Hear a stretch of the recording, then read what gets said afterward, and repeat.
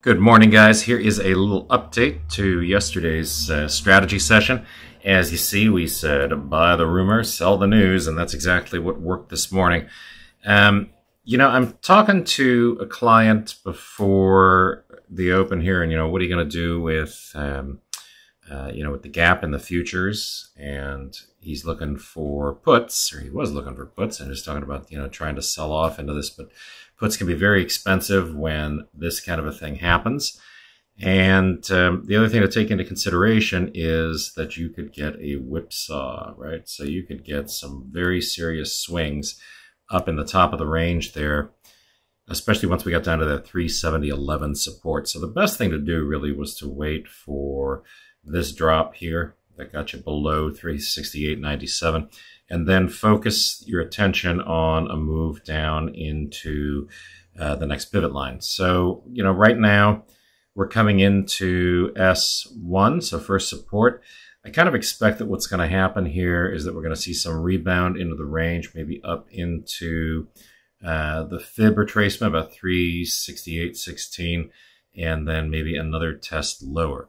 So, I kind of doubt that it's going to be a big update after all of this, but trend is your friend and all that stuff, and it sure looks to me like the path of least resistance is going to be lower. People are going to realize some of these gains that they had with yesterday's news, some of the post-market stuff that people were able to latch onto. I know that my rogue trader, John, was able to really capitalize on the fall in NVIDIA this morning. Good job, sir. Waited for the logic, and then you followed through on it. So that's the way to trade these things. But as I said, over the course of the rest of the day, when we see measured moves like this, it's fairly certain that we're going to see some geometric trading over the course of the session. And if that's the case, then you should be able to find levels of support and resistance to intersperse on our chart.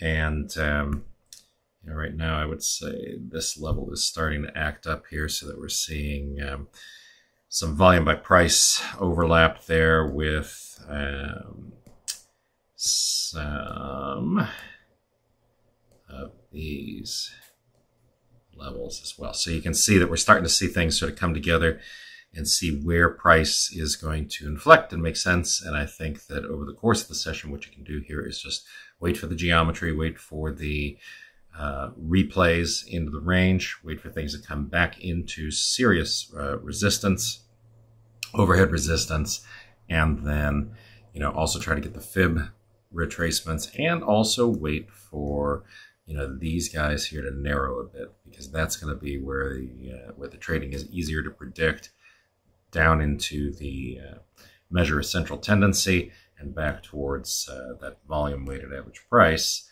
for the session. All right, so that's the game plan right now. I think the 368.45 short from this morning has a real tight stop around 368.97. If it gets back up into here, it's definitely time to pull the plug on this thing.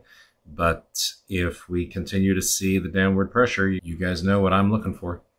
All right, have a great trading day.